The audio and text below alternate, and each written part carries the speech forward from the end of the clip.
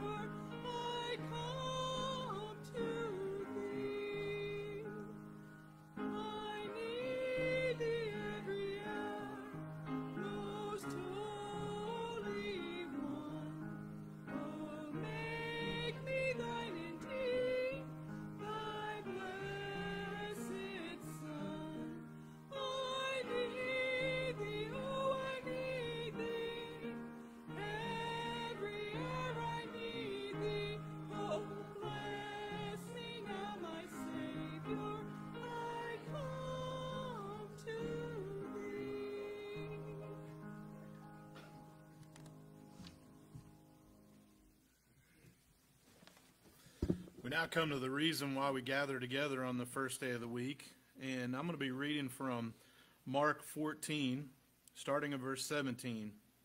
And in the evening he cometh with the 12, and as they sat indeed to eat, Jesus said, Verily I say unto you, one of you which eateth with me shall betray me. And they began to be sorrowful, and say to one another, Is it I? And another said, Is it I? Let's remember that it's actually all of us, that every one of our sins is the reason why Jesus went to that cross. That as Christians, we can look back to see that sacrifice and actually repent and become Christians, unlike Judas, who didn't do that. Judas had the opportunity to repent and become a Christian as well, but he didn't. And as we take of this supper, we need to remember that just like Judas, who took the bread and the cup, we too are taking the bread and cup. Again, the difference is we have taken advantage of that sacrifice that Jesus had made for us. So for us to hearken to the fact that we were once sinners helps us to examine ourselves as we gather around this table in a worthy manner. In verse 22 it says, And as they did eat, Jesus took bread and blessed it and brake it and gave it to them and said, Take, eat, this is my body. And he took the cup. When he had given thanks, he gave it to them and said, as they drank all of it, and he said unto them, This is my blood of the New Testament, which is shed for many. Verily I say unto you, I will no more drink of the fruit of the vine until the day that I drink it anew in the kingdom of God. As we think of the situation we were in and the situation we're in now, let's think of this last verse where he says, I will drink no more of the fruit of the vine until the day I drink it anew in the kingdom of God. We have the hope to drink it anew with him in the kingdom of God. And that's what keeps us going from day to day, no matter what's going on in our lives, no matter who has sickness around us, no matter the sickness that we have, the hope of being able to drink it anew with Christ and his kingdom is what keeps us going throughout this day. So as we take of the cup, and if we take of the bread, let's remember the situation we were in and what we have to come so that we can take this in a worthy manner. And I'll ask the elders to pray.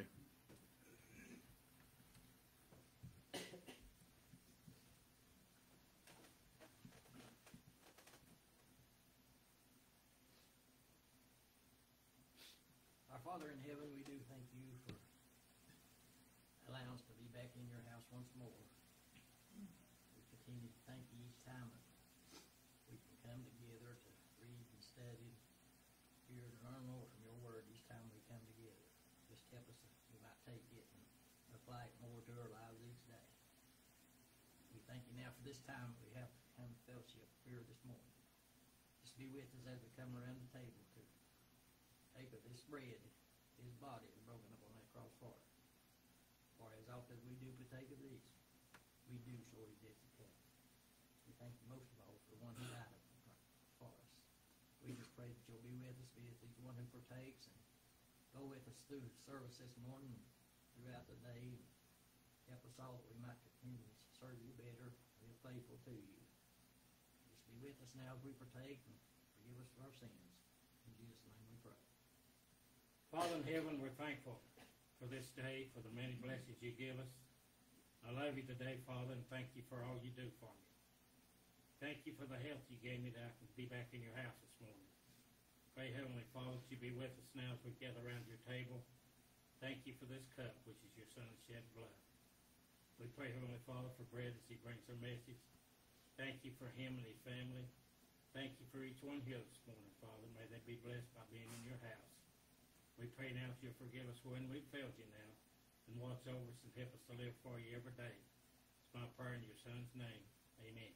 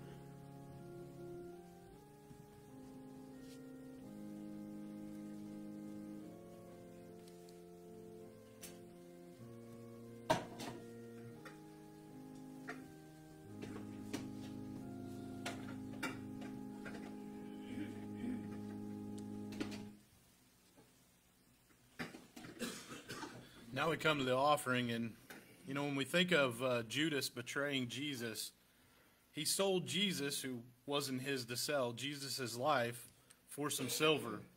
And we think of how money throughout history has ruled man's lives. And when we think of the money that we have, that money's not ours. That money is a blessing from God. Jesus, just as Jesus was a blessing from God, Jesus freely gave his life. God freely gives us the ability to make the money we have.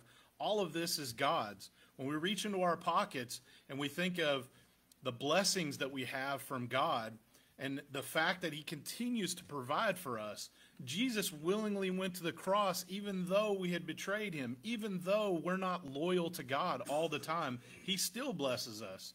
So as we reach in our pockets, remember that if you grew up with a great father that provided for you, how many more times greater of a father is God, if that came out right, than the person that you grew up with? You think of, you didn't go to bed hungry, you had clothes, you had a warm place to sleep. God provides that for us now. Even when we're not loyal to him, even when we don't show him that we love him, he still provides for us. So as we reach into our pockets, remember that he's going to provide for us. That when we give back what he's blessed us with, we'll be blessed so many more times over. So I'll ask Ted Vines if he'll pray for the offering. Our Heavenly Father, we truly are thankful, Father, that love us, Father, that always take care of us. I know, Father, that we can call on you, Father, and you're always faithful, Father, to feed our poor. We pray now, Father, as we prepare for the offering, Father, that you continue to bless us here at this place. And forgive us, I pray, in Jesus' name.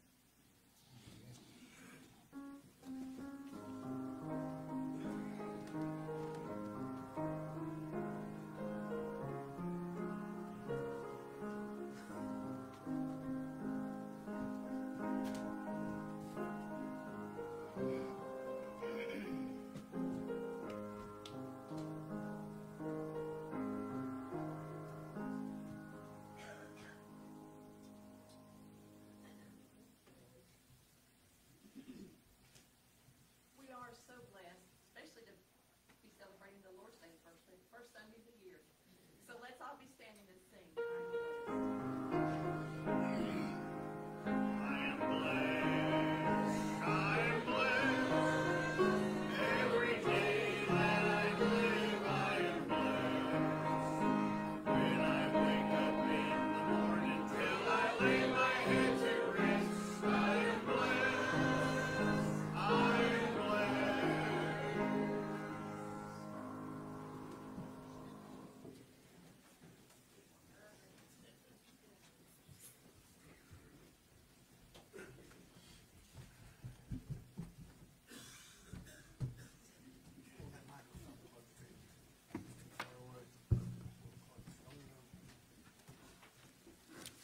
For the opening scripture is going to be out of James, the 4th chapter, in verses 6 and 7. It says, "But he giveth more grace, wherefore he saith, God resisteth the proud, but giveth grace unto the humble. Submit yourselves therefore to God, resist the devil, and he will flee from you."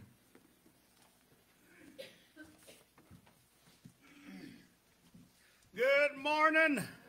It is good to be in the Lord's house. Yes, we are missing quite a few due to sickness, but we're glad that you're here and able to be here. And it is right when you think you're over with the headache and the sinus and the coughing, it turns right around and smacks you right upside the head again, doesn't it?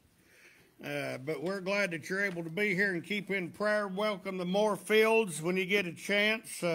Ryan's going to ETSU and maybe start worshiping with us on Sundays, being closer than that old Johnson County church up there. You know, we're a lot prettier down here anyway. I'm just kidding. It's wonderful to have you. Wonderful. I want to get right into the message this morning. It is the first Sunday of the new year, 2022. I pray it's better than last year, don't you? They're still talking about supply chains, and everywhere you hear, if you can't get the supplies, you can't do the jobs. If you can't do the jobs, you can't bill, you can't invoice, you can't bring in money. It means you can't hire people or keep people or pay people. It's a rough time. A lot of sickness have been out there. I hope this year's better. But it doesn't matter. I know that whatever goes on, the Lord's with you if you're a Christian. But life, some days are hard, ain't it? Some days are up, some days are down. You win some days, you lose some days. And some days the losses are great. Some days are hard to swallow. You may just think you can't get through them. Go to Acts the 9th chapter. See if we can learn something from the life of a man named Saul to help us better prepare for this year. And a life that will definitely be full of ups and downs. Because that's what life is, isn't it? You're up one day, everything's all right, and the next day you're down. Sometimes that down is way down there. To the point that if it's up to you yourself, you couldn't get up. Nor could you get pulled up, helped up, if it wasn't for the Lord.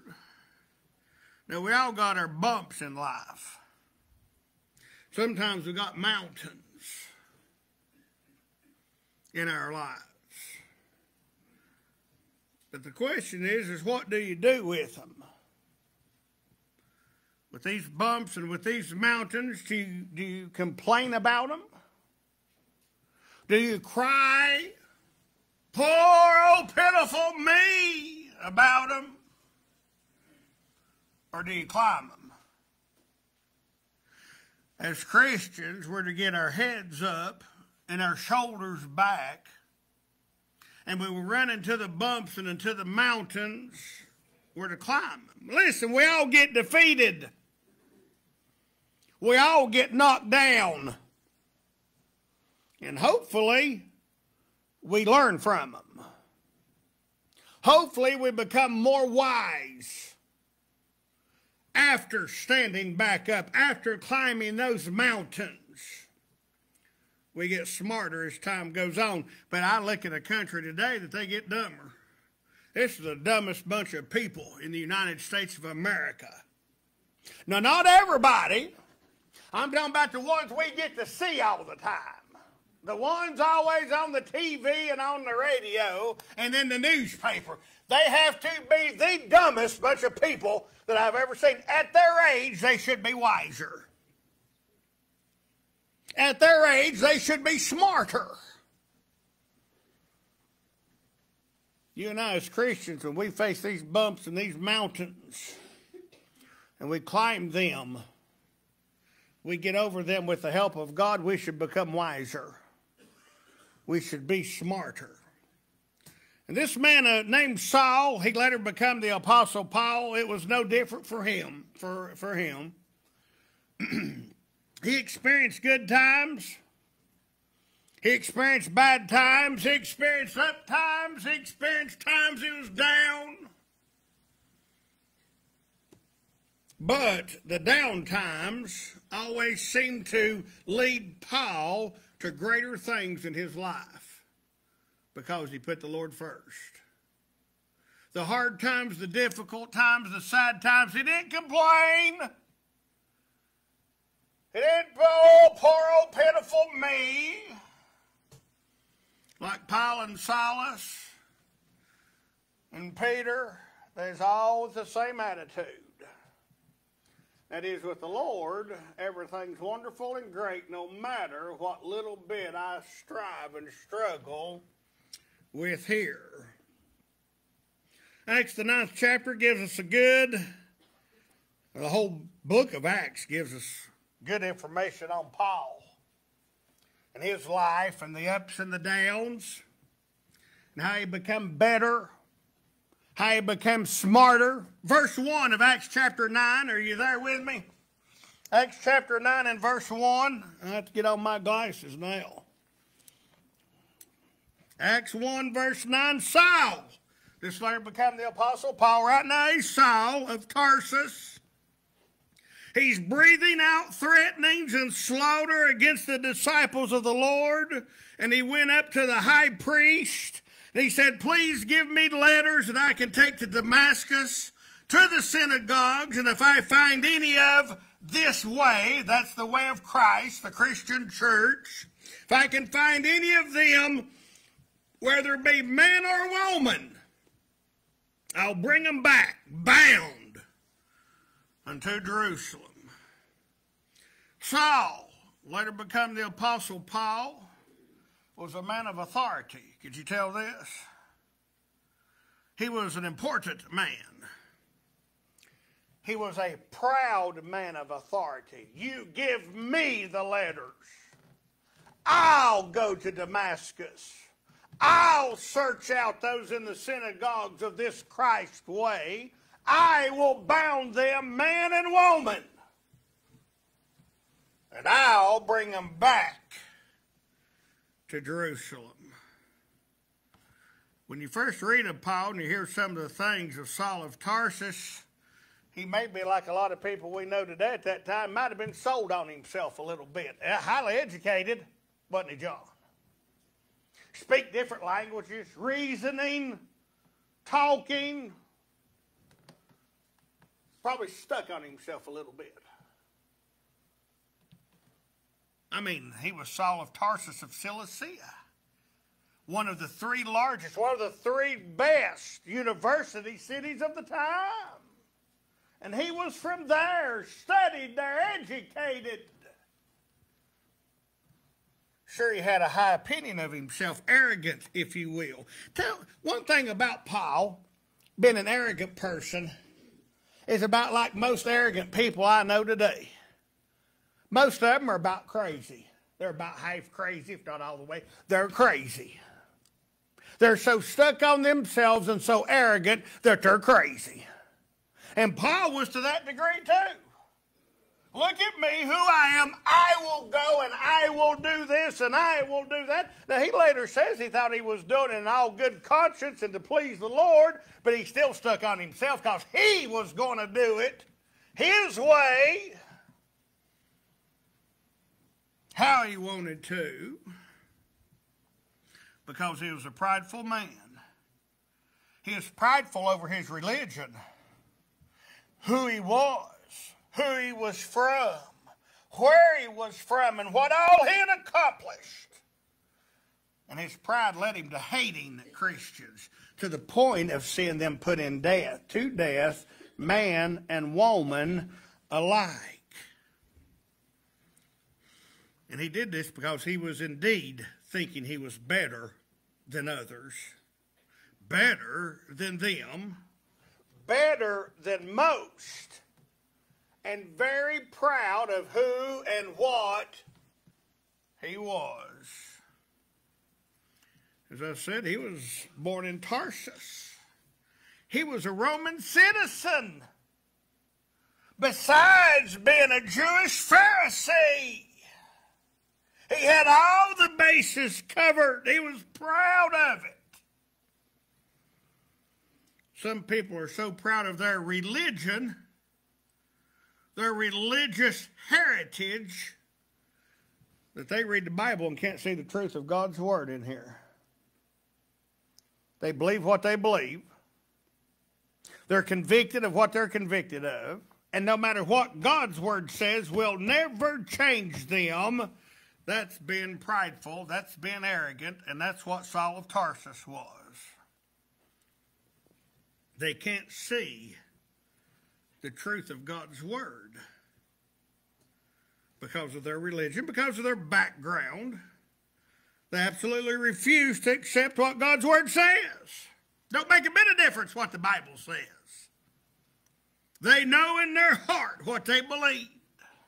It's what my family's always believed, and it's got to be right because Aunt Jemima Jane didn't go to hell.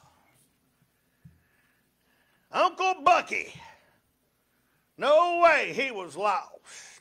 Don't matter what the Bible says. This is Paul's attitude, or Saul of Tarsus. He was arrogant, he was prideful, and many times we'll find that our pride Our arrogance will get in the way of God's truth that we find in His Word. Pride often keeps us from submitting to the will of God. I can't see me ever doing that when Jesus did.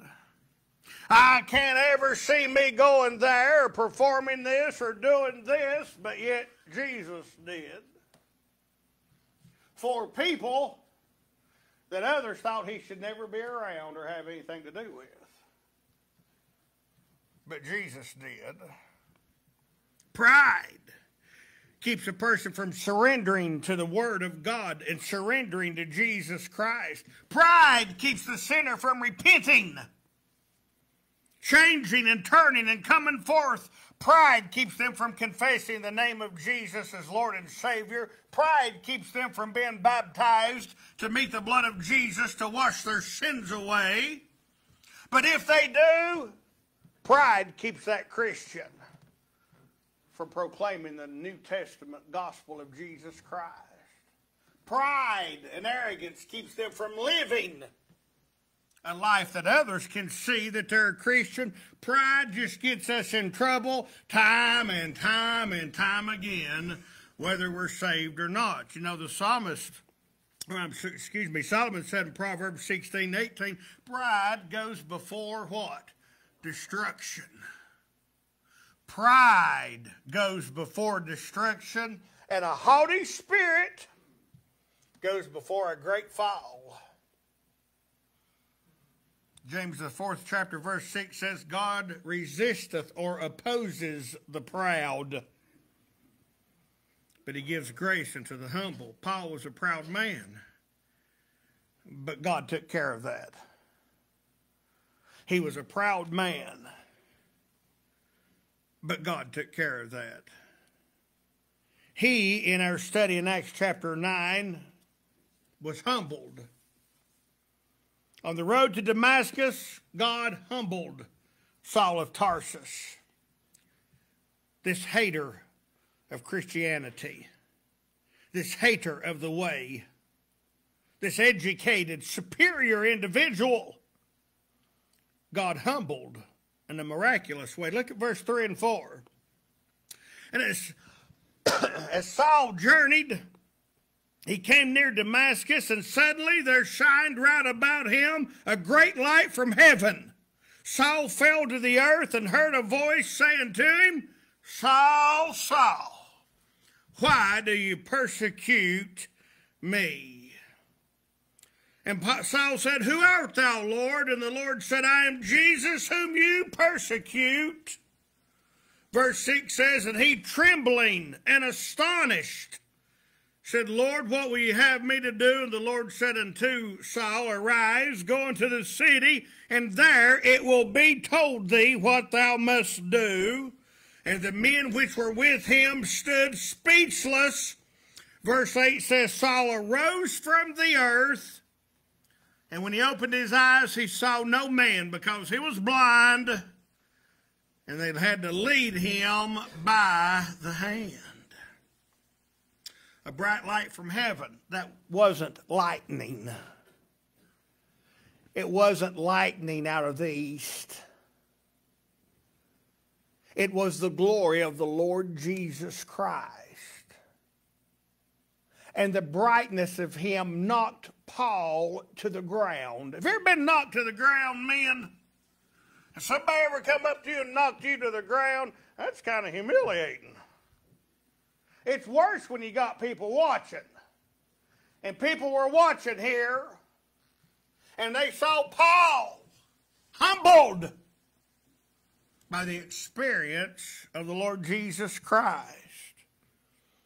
To the point that people had to, when he got up, had to take him by the hand and lead him along. Prideful, arrogant people don't handle such as that too well.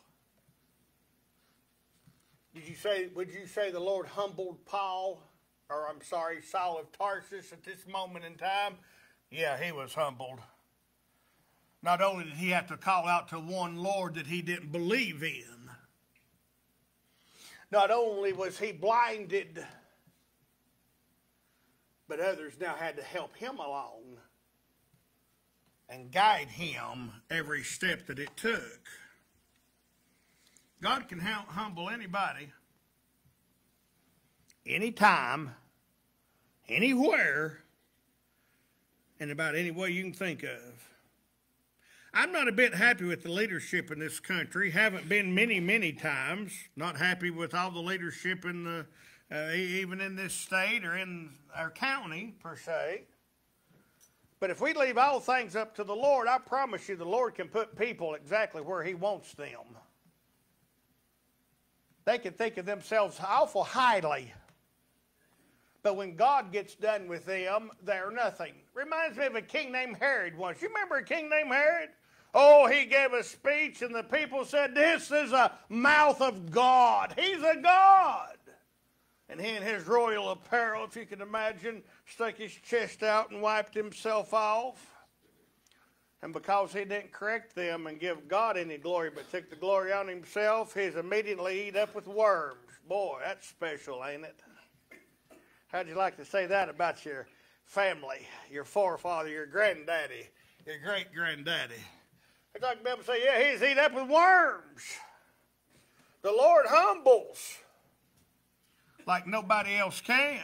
The Lord can put you in your place like nobody else can. He'll take a prideful heart and put it where it belongs. That's what God does, and that's what He did here. If you think you stand, Paul said in 1 Corinthians, the 10th chapter, verse 12, if you think you're standing, beware. Why? Nobody know? Let's try this again. Wake up, people. 1 Corinthians, the 10th chapter says, beware when you stand or you think you stand, lest what? Oh, see, y'all did know that, didn't you?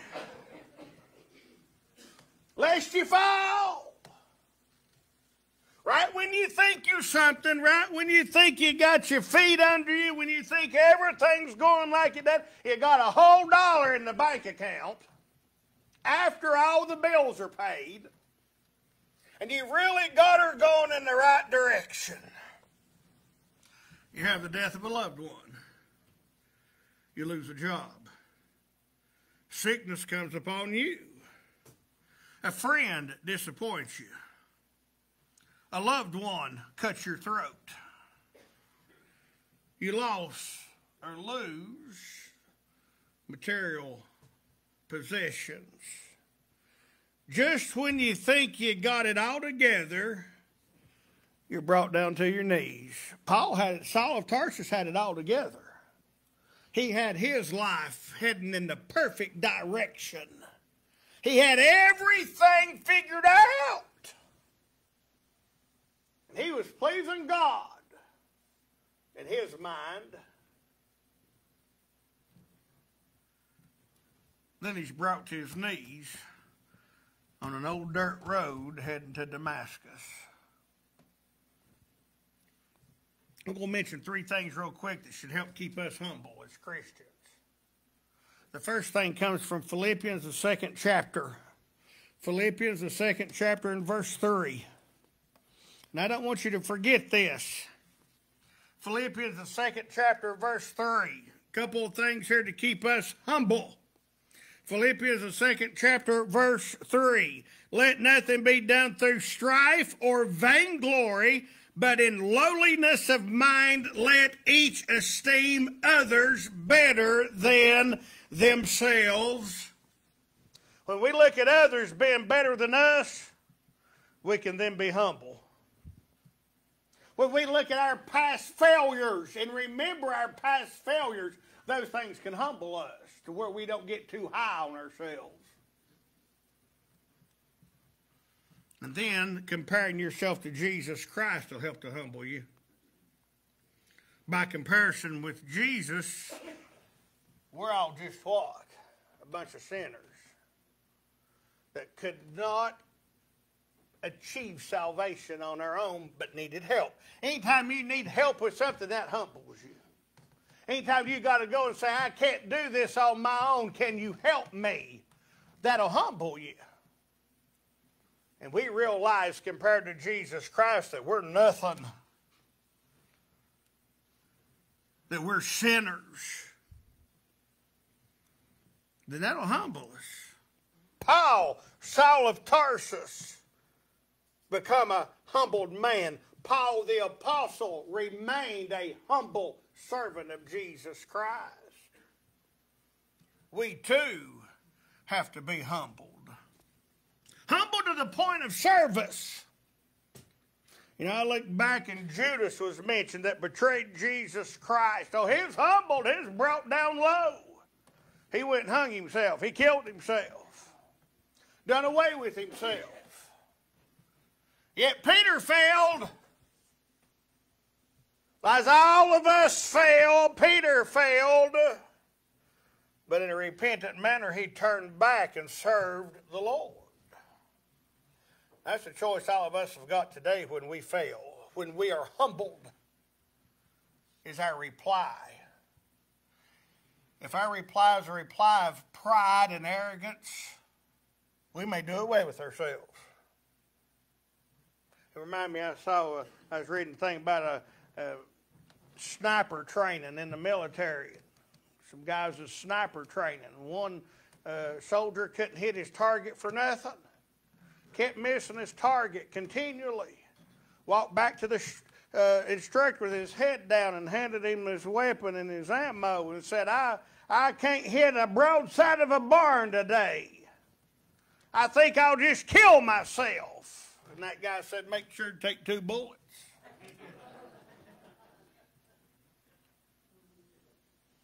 It ain't really funny when you think about it, because people get in an awful depressed down state because of pride and arrogance. And then they find it hard to come out and repent.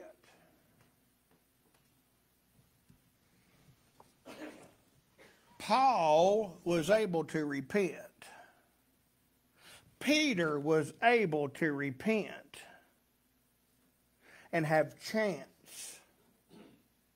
You and I are no different than anybody else that's made drastic mistakes in their life. Some responded correctly, some did not. We need to look at responding according to the Word of God as humbled, repentant Christians. When Paul was humbled, he'd become a new man.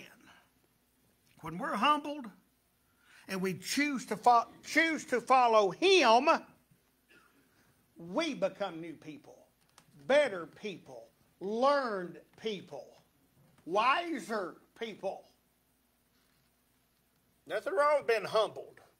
And most of the time we're humbled because of our own wrongs, are we not? Most of the time we're humbled because of our own wrongs. But the Lord said, I'm still there with you. I'll never leave you. We'll get through it. We'll get over it. But when we're humbled and respond in the right way, we too can become new people. Some people think when they enter into a marriage, gosh, I've heard it I don't know how many times. I say, hey, you sure you want to go that route? You sure that's the direction you want to go? Yes, because I know I can what? Change them. Woo-wee. That don't ever work. Never say never, but I can't say, I don't remember any time it done. When 2 entered into marriage and one wasn't right and the other's going to change that, like they're going to hypnotize them. Don't ever work. Don't ever change. You ain't ever make your mate do what you want them to do. That ain't marriage, is it?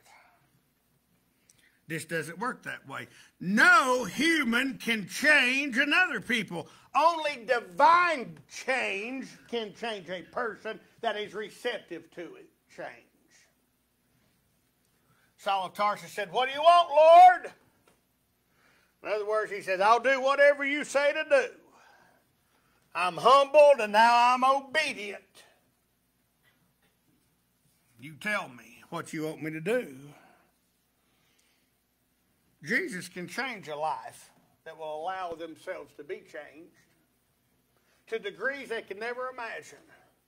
You know, when Paul and John were imprisoned, in Acts the 4th chapter and verse 13, the council there it says took notice of them that they were untrained, unschooled, ignorant men that shouldn't be able to speak and talk the way they were to make the sense in which they made, but then remembered that they had an association with who? Jesus. Hey, we remember them too.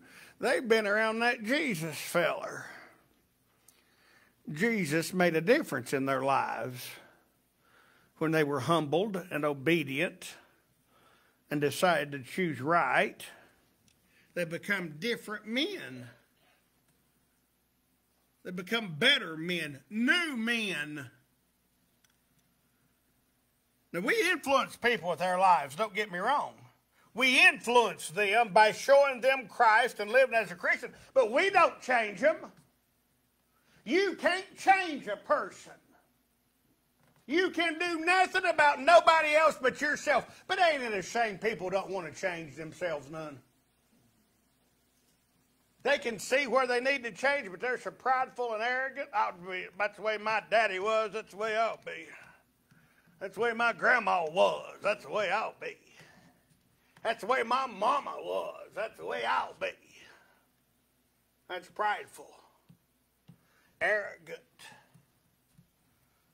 and keeps people from being influenced, from changing. We can't change people like Jesus did, but we can sure influence them for the better. But when a person, after they're humbled, and they come to the blood of Jesus Christ, and they're obedient, and desire to follow the Lord, great things can happen. Saul of Tarsus become a new man through Jesus Christ, didn't he? Would you say he was different? Breathing out threatenings, bringing people to prison, saying to their death. He become a new man through Christ. Now, before you answer, think. He become a new man through Christ. How? Oh, wait a minute. Now, think a minute. Don't just jump out and answer. He become a new man through Christ. How did that happen? Now, most of you think it's because of the power of Jesus Christ, the love of God, the power of the blood of Jesus Christ, but every one of you is wrong. Jesus become a new man through Jesus Christ. That's what I asked, wasn't it? Who did I say? Hey, it's getting lunchtime. My sugar's low. Saul become a new man. The Apostle Paul become a new man through Jesus Christ because of a man named Ananias. See, y'all thought he's just, a lot of people think, Saul of Tarsus, he's saved right there on that dirt road on the way to Damascus. Nowhere in the whole wide Bible does it say that, not even in Acts chapter 9 where we are now. As a matter of fact, when he said, Lord, what do you have me to do? Jesus didn't even tell him what to do to be saved. He said, you got about 3 days' journey. When you get in there, find a man named Ananias, he'll tell you what to do. And then we read in Acts 22, verse 16, that we know Saul was not saved on the road to Damascus, for when he got in to Damascus, Ananias said, why do you tarry? Arise, be baptized, and wash away your sins, calling on the name of the Lord. So he wasn't saved on no road. Wasn't saved by the most miraculous miracle from Jesus Christ. He was saved because somebody told him what to do to be saved. He was saved because he heard the word, the gospel, from another man. It's true that Saul met Jesus on the road to Damascus. Imparted to him, no doubt, with some sort of faith, for he called him Lord and said, what will you have me to do? But Saul still needed to be humbled even some more. He needed a little time to think about it. He needed a little time to need some help. And instead of him going along and prancing down the road, say, I'm so special, Jesus came to me in a light and saved me on the road right there. No, he said, I had to walk 3 days to go have another man tell me what I need to do to be saved. That's humbling, ain't it? Think about it. The Lord knows how to humble you. But you have to be able to be humbled. Paul needed to surrender to Jesus Christ. You know when a sinner surrenders to Jesus Christ? When they come in a repentant manner and they say, I believe Jesus is the Son of the living God, and they're baptized, immersed, to have that old man of sin put to death. Meeting the blood of Jesus Christ, saving them, they surrender then to Jesus Christ. And everybody has to do this if you're going to go to heaven. Jesus, before he ascended after his death and resurrection, before he went up to be on the right hand of God where he is today, said, go into all nations. Those that believe, baptize them in the name of the Father, the Son, and the Holy Spirit. Then after you've baptized them, continue to teach them whatsoever things I tell you, whatsoever things I teach you and instruct you in, you turn around and teach them. That's humble. Every account of conversion in the book of Acts had baptism in it. You know why? Because that's God's way. It is in baptism you meet the blood of Jesus that washes your sins away, and there ain't no other way to do it than that. You got the 3,000 on the day of Pentecost in Acts chapter 2. You got the people of Samaria and the eunuch in Acts chapter 8. Acts chapter 9, Saul of Tarsus. Acts 22:16 backs up that account. You got Acts chapter 10, the household of Cornelius.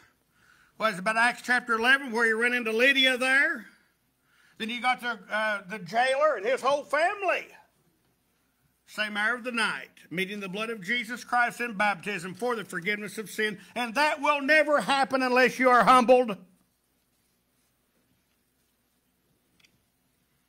Then you can become, as these people were, new person in Jesus Christ. Nowhere in the Bible can you find somebody being saved that they didn't become a new person.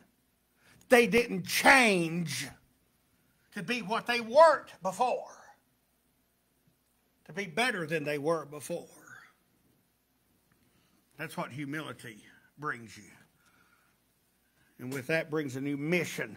Paul's mission was to bring Christians in, punish them, and put some to death. That was his mission. Changed that quick, did it not?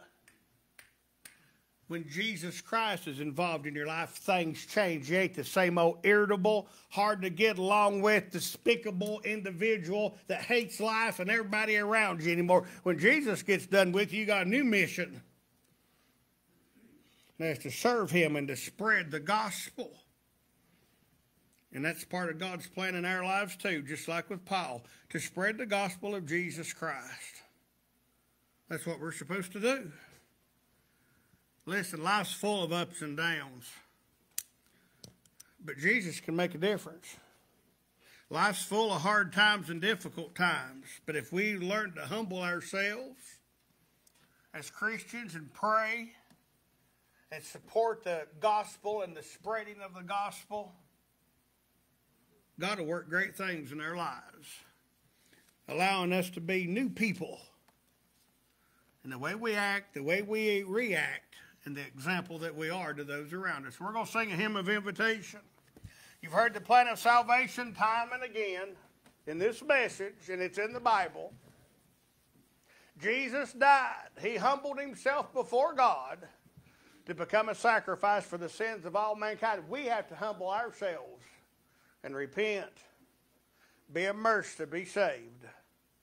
And then as Christians, when we fall, when we fail, when we do wrong, we have the blood applied, and because of our humble attitude and a humble spirit, we come and ask God to forgive us, and he's faithful and just to forgive and to continue to make all things new. Your attitude's got to be right, or the Lord will bring you down.